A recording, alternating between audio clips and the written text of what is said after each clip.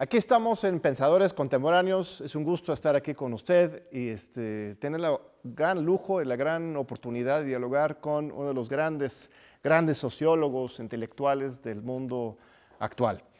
Immanuel Wallerstein, lo conoce. Welcome to the UNAM, Immanuel. Thank you very much. I'm delighted to be here. It's wonderful to have you here in the National Library. This is the Mexico room that has collections of some of the first printed texts in Mexico. That's wonderful. I'm a great library fan in general. I like libraries very much. So I'm honored to be here. To the contrary, it's an honor to be to have you here. Immanuel Wallerstein is Doctor Honoris Causa here in the UNAM. He received it in 1989. He is presently professor, researcher at Yale University, although most of his professional career he spent it at McGill University and at Binghamton University, where he founded and directed the Fernand Braudel Center for the Study of Economies, Historical Systems, and Civilizations. Immanuel has also been the president of the International Sociology Association.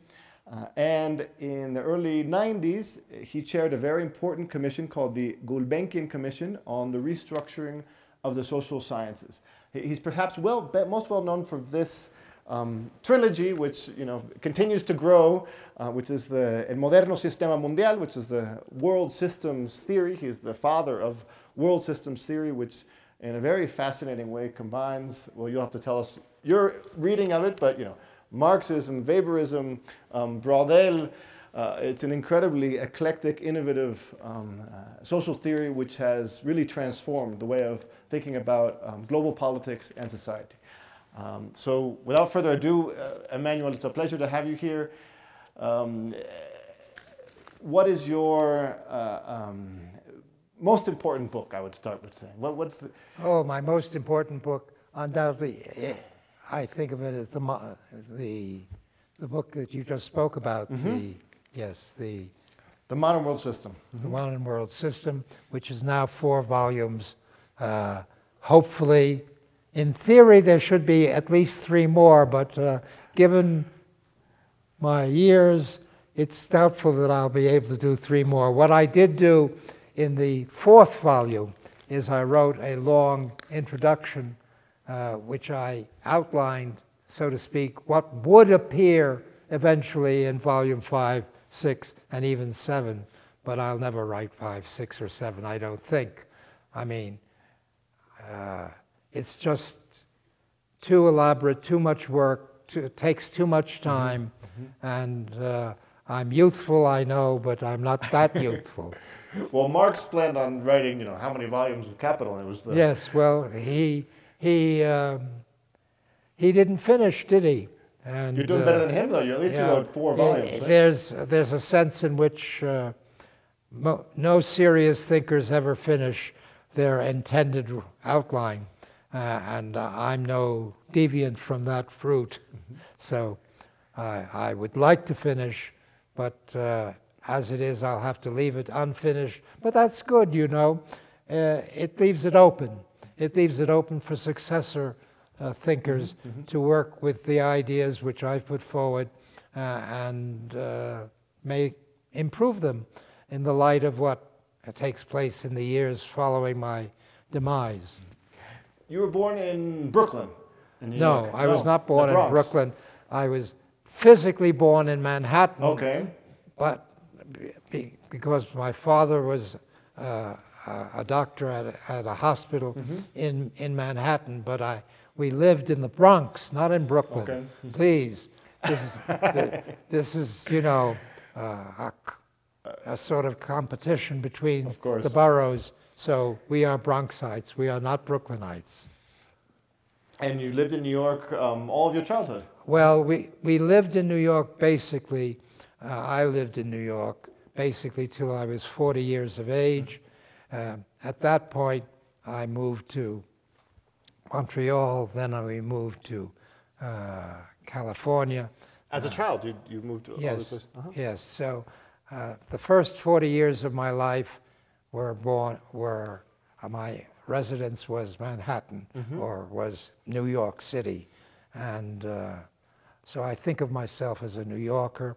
People should think of me as a New Yorker, but I've now, so to speak, moved on to other domains. And when did you discover that writing and research and academics was your passion? Was it somehow inevitable from the childhood that you were going to choose that path? No, actually, I was interested in everything. I had this passionate, this global interest in all kinds of things. So I wasn't sure what I wanted to do.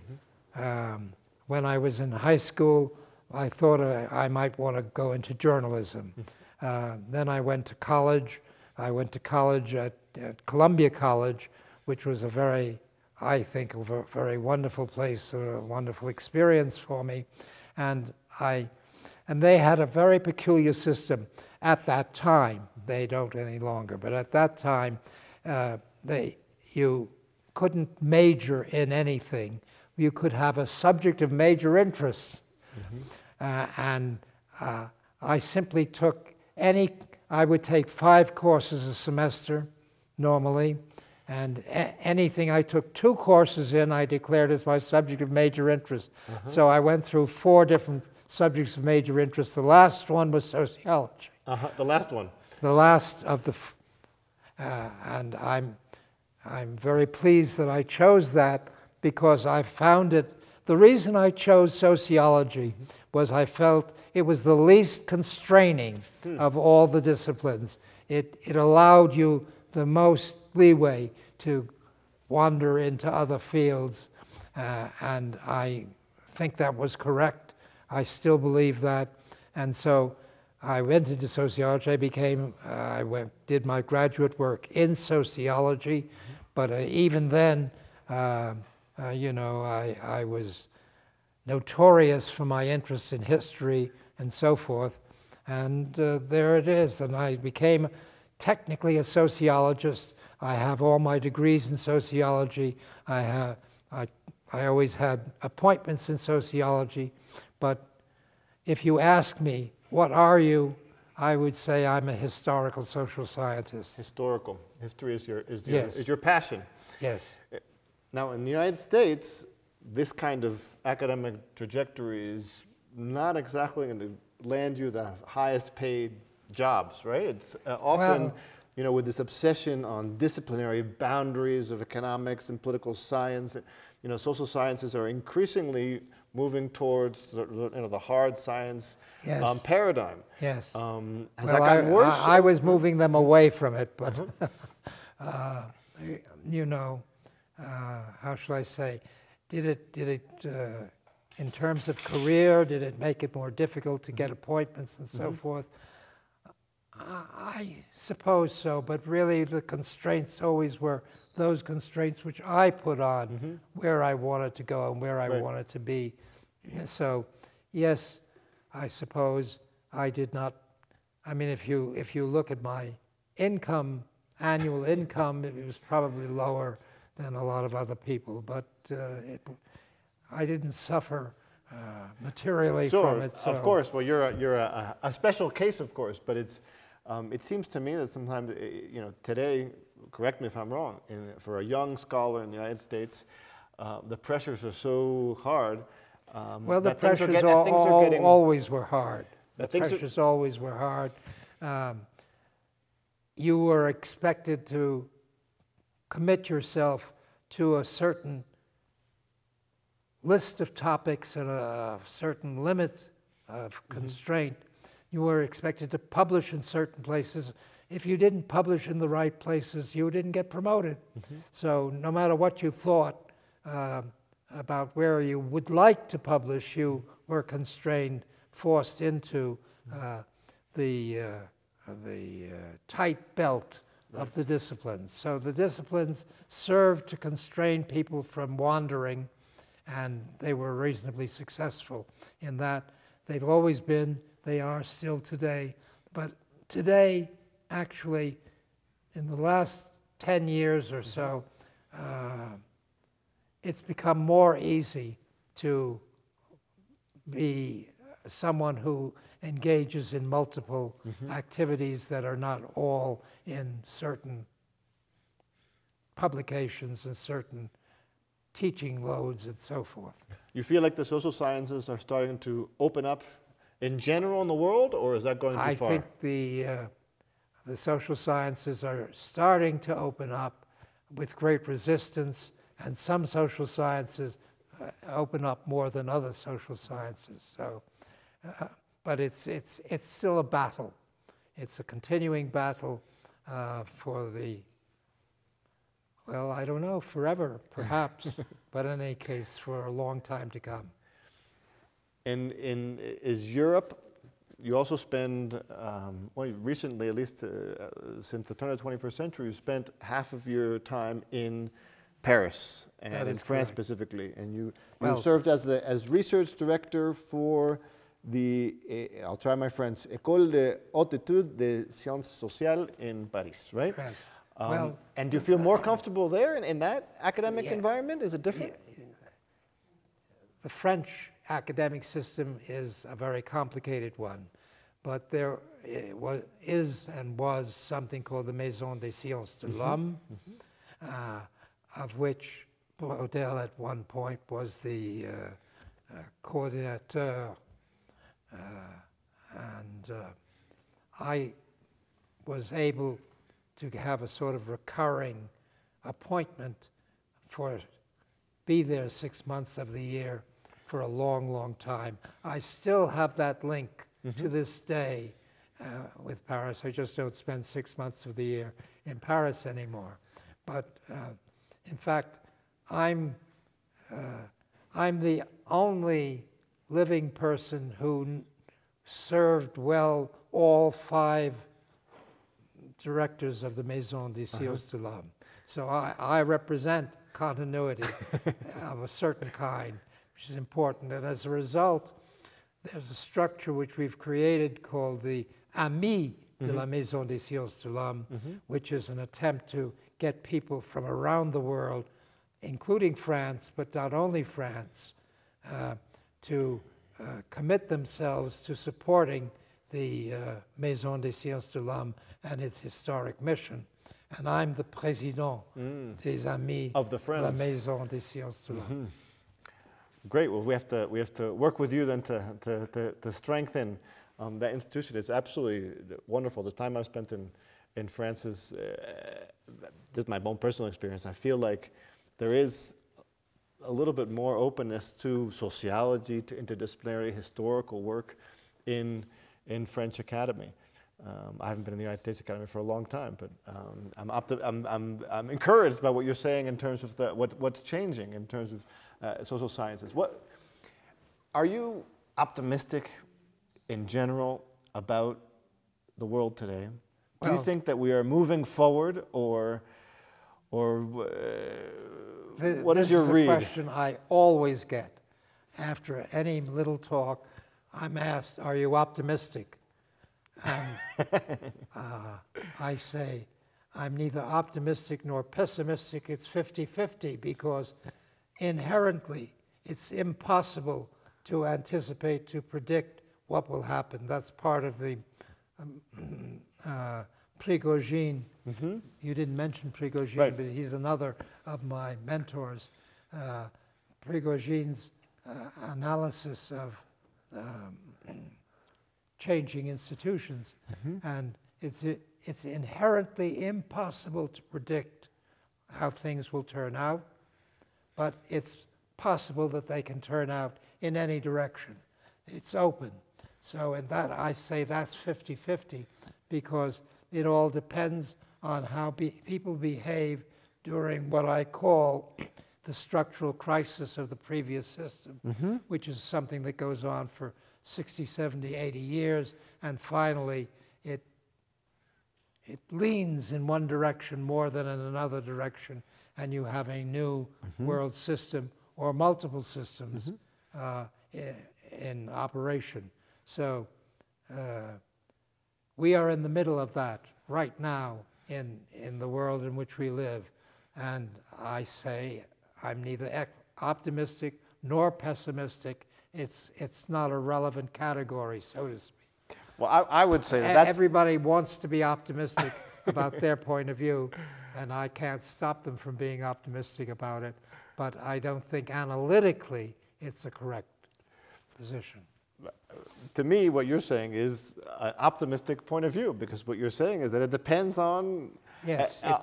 It depends on us, and that's wonderful. That's inspirational. It depends on us. It is what every single person does every millisecond in a mini action in a mini location.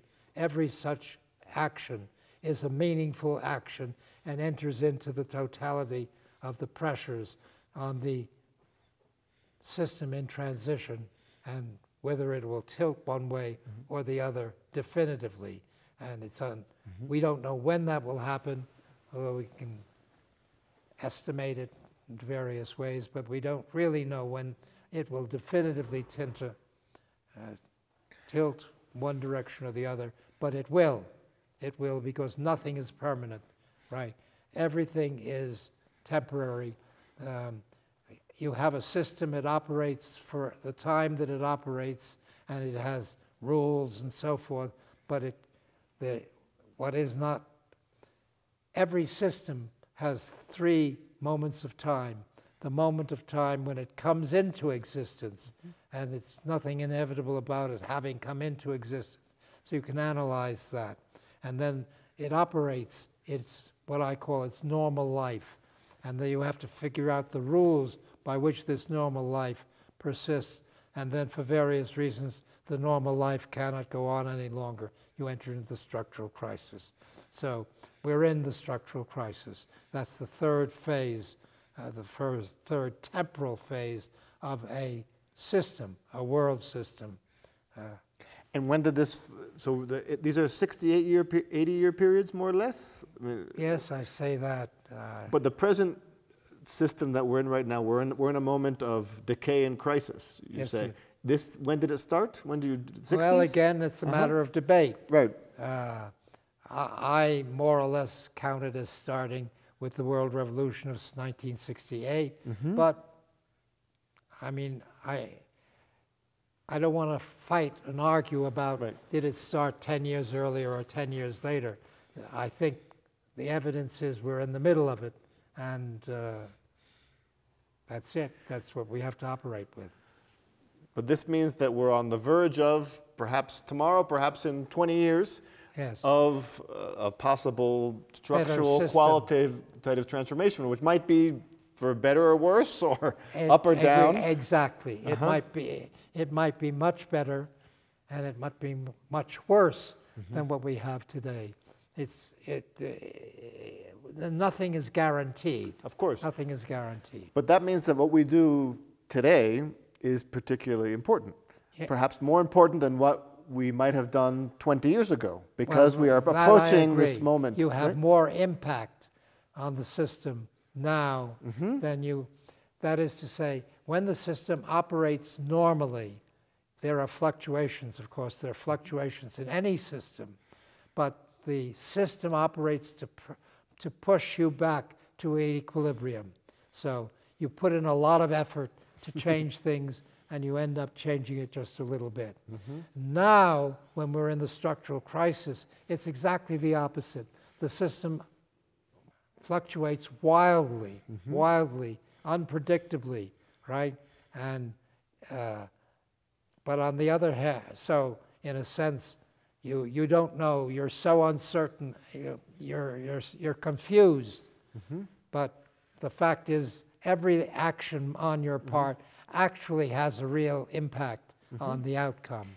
So in that sense, we are privileged to be part of the choice for the world of its future, a future that will go on for as long as it goes on, because, you know, again, systems auto-destroy, auto-destruct, and we're in the stage where they're auto-destroying. So the younger generation, our students, I teach first semester undergraduates, law school. The law school is an undergraduate program here in UNAM. They're 18, 17, 19 years old.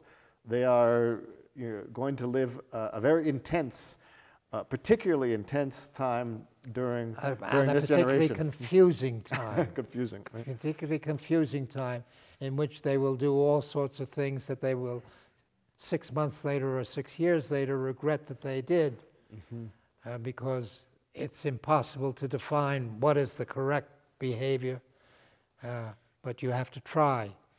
So yes, they will be finding it. How shall I say? I wrote a book in 1973, I think, called Historical Capitalism, and I said that there's the 3 phases, and the second phase, which we're in, is hell on earth. Okay, so it's hell on earth, and we have to live in hell on earth. Would it be too much to say that hell on earth, we could replace that with Donald Trump and Jair Bolsonaro? Or are they just micro symptoms of they're micro symptoms. I think we shouldn't overestimate. These people can do great damage, and they have terrible values and so forth, but they're less powerful than they think, precisely because we're in a structural crisis of the modern world system. And they can try hard, right, but they can't shift it significantly. They can only do it momentarily. Well, momentarily, we live momentarily too, so that's worrisome. If as a result of what they're pushing, we go to another major war, which people drop atomic weapons and so forth, that's not a minor thing. That's a very serious thing. But it doesn't necessarily mean that it's transforming the world system. So in Mexico, in contrast to Brazil and the United States, there's lots of excitement. All of a sudden, there's this kind of feeling, like you're saying, that we're living this magical moment. All of a sudden, after so many years of political stagnation, things just burst through, right? On July 1st, the guy, López Obrador, who has been running and been kicked out and prevented from arriving to the presidency, all of a sudden blasted away the opposition. With 30 million votes, 53% of the vote, carried Congress, most of the states, broke through even class and racial divides. He used to be a candidate more of the South and more indigenous working class areas, and he also this time won in the North, middle class, urban. So there's lots of excitement, but perhaps this is just kind of naive. We don't know. Does it make sense? We don't know. Could this political change in Mexico actually lead to bigger things in the world? It really depends on how people behave once the new regime is in political power and what they do. There are many choices. The people who have the legal authority to do X, they make decisions constantly, and they are under enormous pressure from various interest groups who have directly opposite points of view and so forth. So it's hard to know in advance what they will do and whether they will make the right choices or not. But try. I mean, I encourage everybody to try as hard as they can to influence the powers that be in the direction that they think they ought to go. And to some extent, they will succeed. To other extents, they won't, right? I mean, what they shouldn't do is sit back and say, it is inevitable that.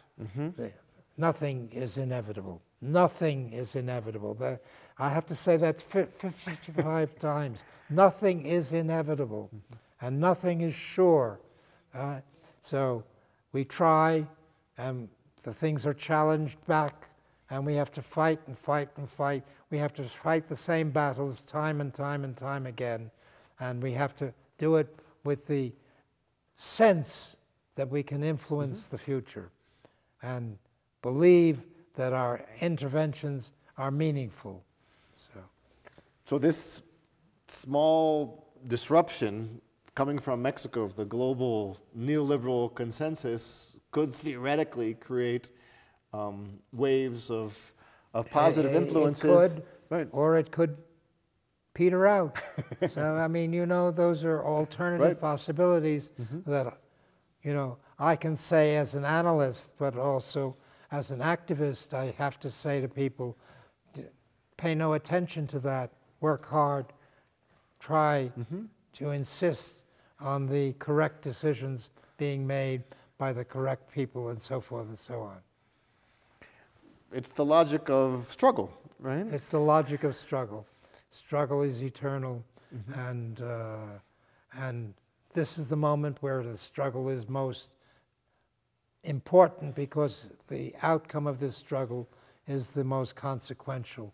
So what was done 200 years ago might have been enormous changes momentarily and then pushed back. And now we have the opposite situation, and we must profit from it. Left and right. Do those concepts still For me, they make do. sense? I speak of the global left and the Yes? global right, absolutely. I think that's the essence, the heart of the struggle. I think that what separates one group from the other is a position in the class struggle. And but naturally, what is a class, and how wide is it, and how narrow is it, and who defines it, and so forth, that's a matter of debate. So behind this discussion of class struggle lurk many other interests, some of which have temporarily useful purposes, and many of which have destructive purposes. And we have to, how should we say, work hard on clarity of judgment on our part of what's going on. So with this clarity of judgment, we then have to make a moral choice. I'm on this side and not on that side. And then we have to make a political choice, say, okay, if you're on that side or you're on my side, what is the politics that will get us furthest? These are ongoing debates. They will not cease. What is the, I mean, I think I agree with you. I've been struggling with this idea myself. I think a lot of people are. I think you're right. We need to defend and articulate a new vision of the left. The problem is that so many of the past reference are discredited. Yeah, of course they are. But perhaps incorrectly. Perhaps incorrectly or unfairly. Well, but where they did the good that they did, but that was limited. That's the way I would put it. They're not to be written off. They had some positive effects, but they weren't able to transform the system. The system was too strong for them, and we were pushed back to an equilibrium point, a little further up the scale, but not much. Where are the key sites for leftist action and thought that you can identify today? Everywhere. There is no key site. That's the point. There's no vanguard. No. We come to power in Mexico or in South Africa or in India or wherever, or in China, right? People come to power. Movements come to power. And what do they do with it? They do what they do with it. And we have to analyze it and be careful.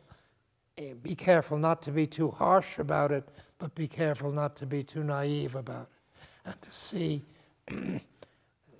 what is pushing them back away from the forward movement that they were trying to make and which justified their coming to power. They came to power with this pressure. I wrote a paper. I spoke to an annual meeting of the South African Sociology Association several years after Mandela came to power. And I said to them, look, you know, you've got to realize that there are counter pressures occurring here, and there's nothing inevitable about your staying in power or staying are still representing the positions that you represented historically. And of course, in the case of South Africa, I'm afraid that's true.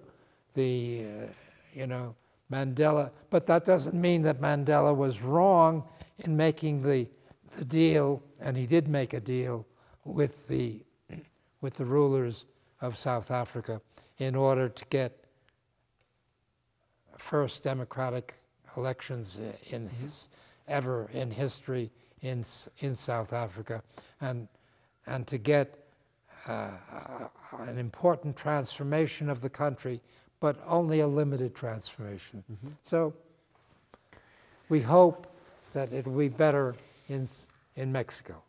Yes, definitely.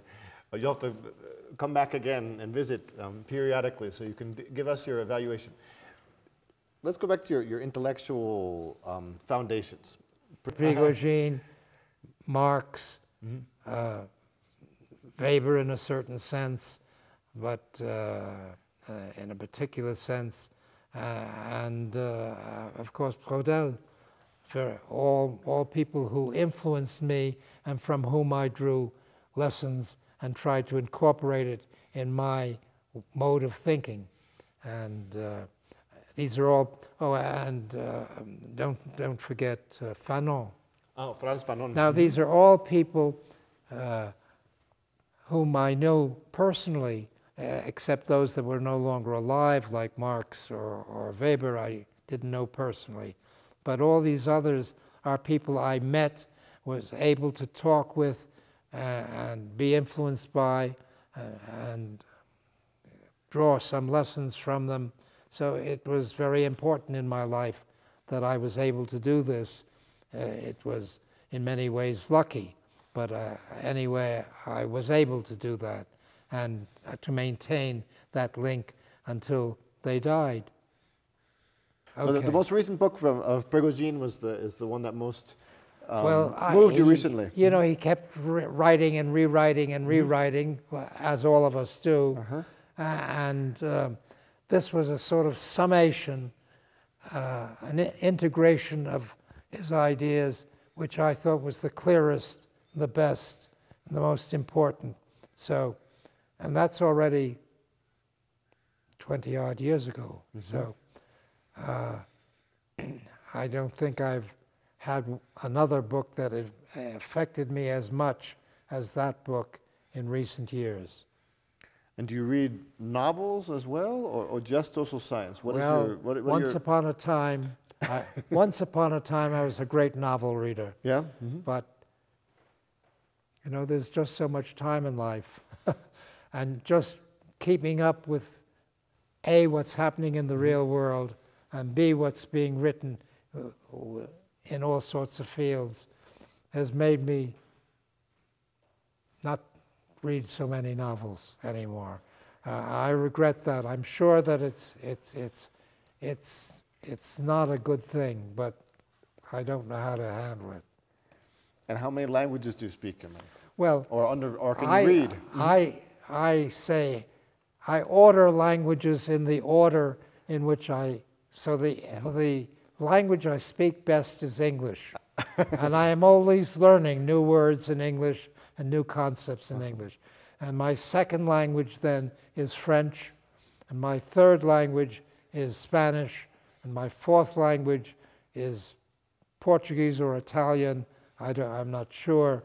And then I have some German, and then I have what I call the 100-word languages, in which I learn 100 words. It's amazing what you can do with 100 words in a language. So for example, I once had, no longer have, but I once had 100 words in Serbian, and I could communicate with people when I was in Serbia, but with 100 words. But then you lose those 100 words quite. So I have lots of 100-word languages, but so what, so to speak. So again, I say English is my best.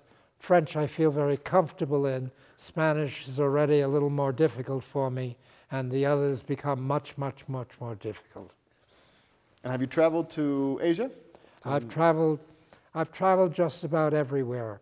I mean, I'm now 88, and I've had time to travel. I'm trying to remember places I haven't traveled to. There are a few important places I haven't traveled to, but there aren't very many. And I've traveled to a lot of them repeatedly. So Mexico is certainly one of them. I've been to Mexico many, many times now. As you said earlier on, I have an honorary degree. I actually have 2 honorary degrees in Mexico. So that's my champion area for honorary degrees. And so I've visited all parts of Mexico, I think, almost all parts, including Chiapas, including Chiapas under the Zapatistas and so forth. So I think I've done pretty well, but I don't pretend to know Mexico very well. It's hard. You have to continually douse yourself, thrust yourself into the water, so to speak, to be able to catch up with where Mexico is at any given moment. So I'm here now, and I hope to douse myself a little bit and maybe come out of it knowing Mexico a little better. Yes, well, we're very privileged to have you here, Immanuel, as ever. Talking about Asia, part of the I guess I would say, pop social science, right? People talk about Asia becoming the new hegemon. To what extent do you think this is actually responding to global political processes? I mean, is China really going to replace the United States as the global hegemon in the short term? First of all, we can't predict, of course, but the tendencies, what do they say? It would require me to tell you how hegemonic cycles work. But please. It is certainly true that China has expanded its participation in the world system enormously in the last 30, 50 years, and has obtained considerable advance in accumulating capital, right? And if the system were to continue normally, which we are not doing, then I would say that in another 20, 30 years, not China, but East Asia would be the hegemonic power. And actually, I would have predicted that the United States would not be its opponent, but its junior partner, right? And its opponent would be Europe combined with Russia. Interesting. Okay, all of that is if it went on normally, but it's not going to go on normally. See, so but it doesn't mean people aren't trying, aren't pushing the normal push, but they're being blocked in various ways by this other push. So today we look at the very silly things like who has the best stock market, and we say, well, China's up today and China's down tomorrow. It's not important. It really isn't important. What is really important is how many people are employed really in various parts of the world system. And what we're having is a real tightening of employment, despite the good employment figures which are published regularly, because they leave out all the people who have been forced out of the employment market and will not come back in, right? So,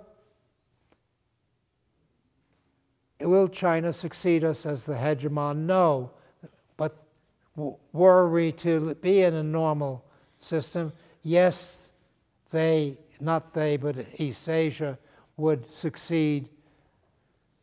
They would be in a long competition with Western Europe and Russia, and would win out with the United States as its junior partner. So this is a very unorthodox view, and nobody believes me. So. You're probably right. Well, you might be right. 50-50. I might be right, exactly. But in the end, economics is what drives these processes? I mean, is your theory of the world system, in the end, you know, yes. economics is what is predominant, or politics, That's culture? right. So I say, look, the present world system is a capitalist world system, and the capitalist world system is no longer functioning, not merely for the underdog, for whom it never functioned, but for the big owners of capital. And they are, as opposed to the continuation of capitalism as a world system, as the underground. Now that, again, seems ridiculous. How could they be? But they realize that this system is no longer operating in their favor and will only wreck them further. So they want to substitute for it another system which shares its worst features of capitalism, but isn't a capitalist system. Capitalism is not eternal. Capitalism did not exist from the beginning of time and will not go on forever. Capitalism is a particular kind of world system, and we have lived through it, and it's been an amazing kind. It's been a very impressive kind, but its day is done. That's a strong statement, Immanuel. Yes, it's a very strong statement. We are coming to the end of capitalism, which doesn't mean we're end of exploitation and domination, of course. That's right. Right, but as a system of organizing production and social relations, we're moving towards another one which might be even worse. Right. More exclusionary. It might be hitting people over the head very quickly all the time in order to get them to do the things that the people who are running the system want to get them to do. For example, anticipating who shall continue to live and die within the system. All those things could be much worse than the present system. But, I mean, so what? It will be worse, and it could be better. It could be better, it'd be a largely egalitarian, largely integrating system, the like of which has never existed in the history of the world. It's possible. You know, the wonderful thing about the World Social Forum is its motto, another world is possible. And it's the possible. It's another world is indeed possible, but it's not certain. And so we have to struggle for that other world which we want. And even people within the World Social Forum are losing, are being dismayed by the fact that they haven't succeeded in more than they wanted to succeed, that they are, how shall I say, repeating the same themes constantly. And I say, no, that's wonderful what they're doing. What they're doing is trying to enable people who are the underdog, but in various facades, various phases, to speak to each other, to explain to each other, to learn from each other, and maybe to work together in some limited way to transform the world so that another world will indeed be achieved, the one that is possible but not certain. You keep on, see, you're right. You're both optimistic and pessimistic. For a moment there, I was feeling that you were being apocalyptic getting to the end, and then we have this message of hope. Now, if we're moving beyond capitalism, what does that mean concretely? You mean that, you know, private property is going to undergo a profound transformation? I mean, because if things just get worse in terms of domination, exploitation, distribution of the right to live and die, isn't that just hyper-capitalism? I mean, no, it's not hyper-capitalism. Why are you talking about something else after that? I usually answer that question in this way. I say, imagine that in the late 16th century or the late 15th century, a group of feudal lords were in a single room talking with each other, and they kept saying to each other, we're going down, it's a terrible thing, we're losing our power, what are we supposed to do about it? And they say, they come up with some solutions. Well, let's create this kind of institution or that kind of institution. Would any of them have been able to say that in the year 2000, the institutions that exist in the year 2000 would have come into existence? And I say, it's impossible to imagine. You learn in the process of it occurring. So they tried this, and then they will try that, and then they will try that, and then we will have what we have today, which is capitalism as it operates. It really operates, truly operates. And they couldn't have predicted it, but they took the first steps in building it, and the rest of us for 400 years kept building and building new institutions that would keep the capitalist system operating until they came to the structural crisis, and it no longer works. And Latin America in general, not just Mexico, but Latin America as a region has a particularly important role to play. Well, it has an in this important structural role crisis, or what's its role? Yes, because it was the first system that linked itself to Europe in the beginnings of a kind of capitalist system, in a particular pattern which was established in the late, somewhere between 1450 and 1650, right? And it consolidated itself as the new system, the normal system, which operated, and it still was important.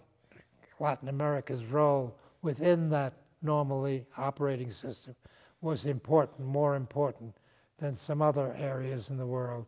And you know, you can take any moment of the last 500 years, and Latin America played some important role. You can't say that of every physical area in the world. So in that sense, Latin America is special, but special in a limited way. Very good. We're starting to get to the end of our interview. People who are watching the show are going to be members of the UNAM community and broader community of Mexico in general. What kind of message would you like to communicate to the students of the UNAM, for instance? We have 360,000 students in this public and free university. Well, I would hope that at least 359,999 of them would spend some energy trying to figure out what is happening in the world. Right? That is the most important thing, to get a clear analytic framework.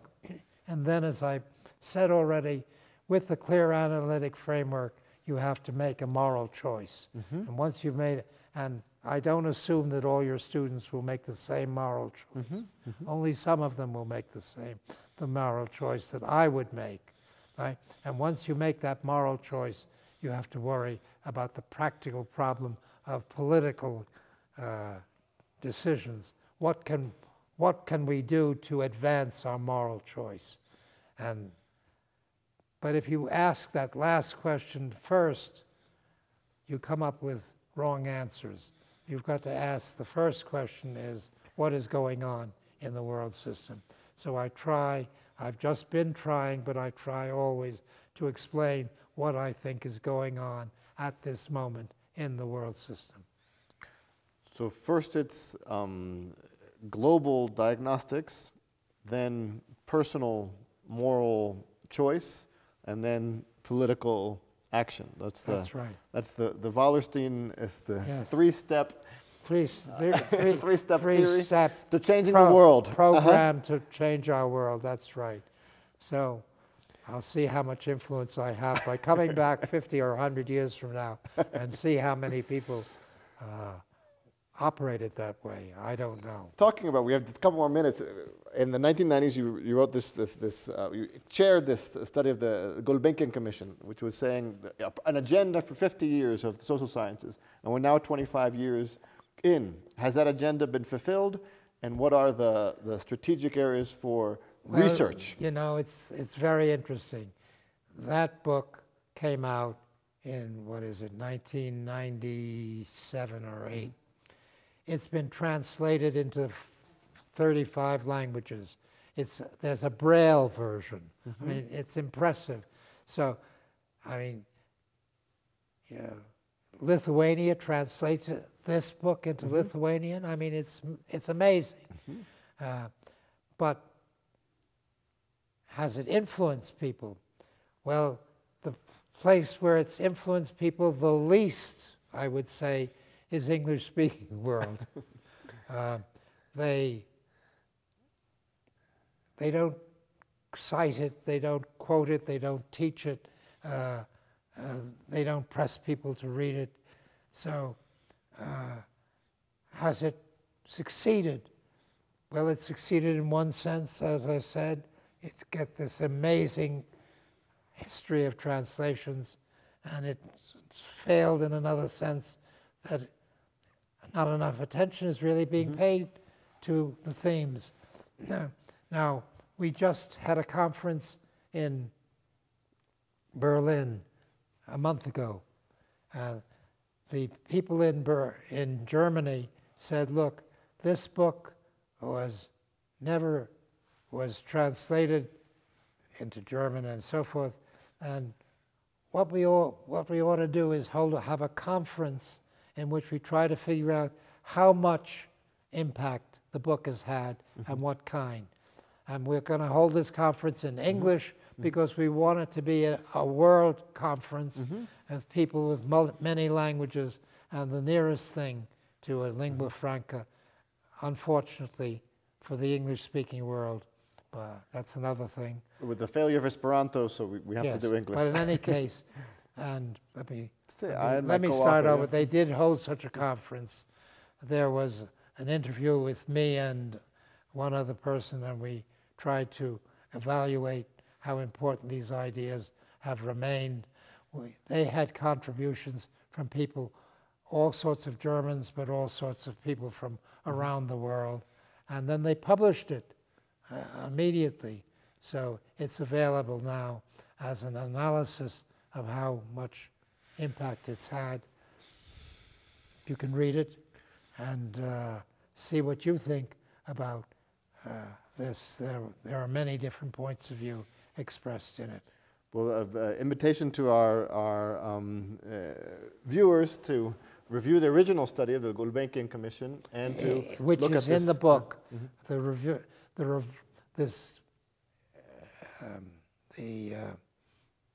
Berlin document has the original version and the commentary on it. And the rest is commentary on it, introduction to it, commentary on it. And this is about the new agenda for social sciences. That's right. I think we are just starting, but just ending also this very fascinating conversation. Immanuel, thank you very much for being here with us at the UNAM, at the National Library. I hope you come back and visit us very soon. I'm glad, because it is never ending. I want to underline that, never ending. Very good. So we will expect to wait for you to come back soon. And thank you very much for being with us. Muchas gracias por acompañarnos en otra edición de Pensadores Contemporáneos.